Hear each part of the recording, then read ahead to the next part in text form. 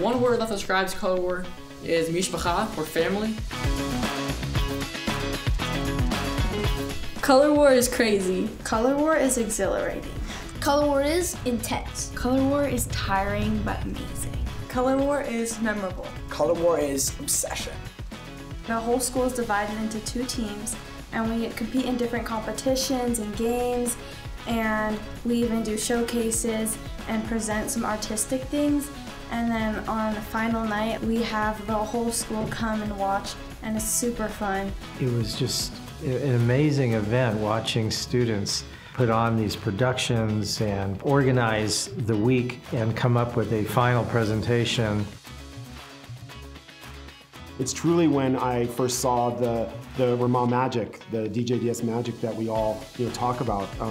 That was the first program I really saw it from.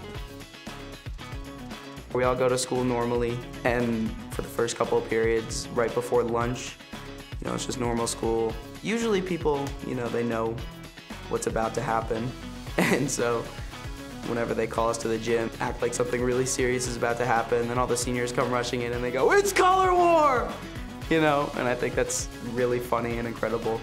I remember when I was in the lower division, Color War was the weirdest thing because all these kids would come running into the building and would be screaming and cheering and trying to get us to jump up and down, and you'd be like, what is happening?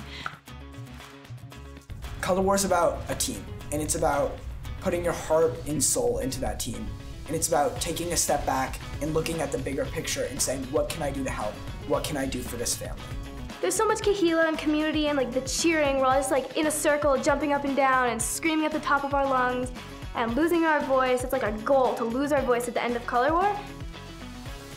I would say one of my favorite memories was when I got to tour the classrooms that got decorated the day after Color War, and I was just so excited because they looked so cool.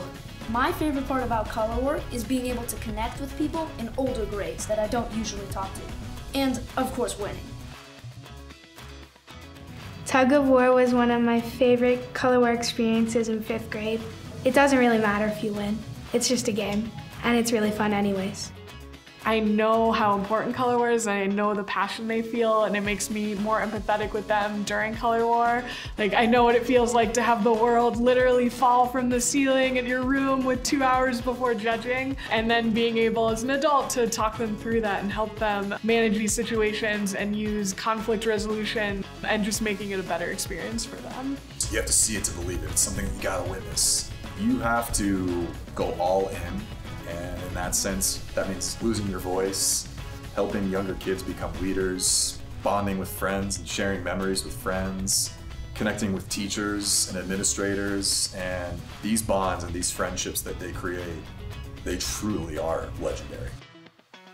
I think leadership skills that you can make in Color War translate to other aspects of life, especially when being taught the dance one moment and then teaching everyone else the dance 2 seconds later. It's just a really good opportunity to not only see yourself, how you are acting in a situation like that, but also see how you can act in the future like that.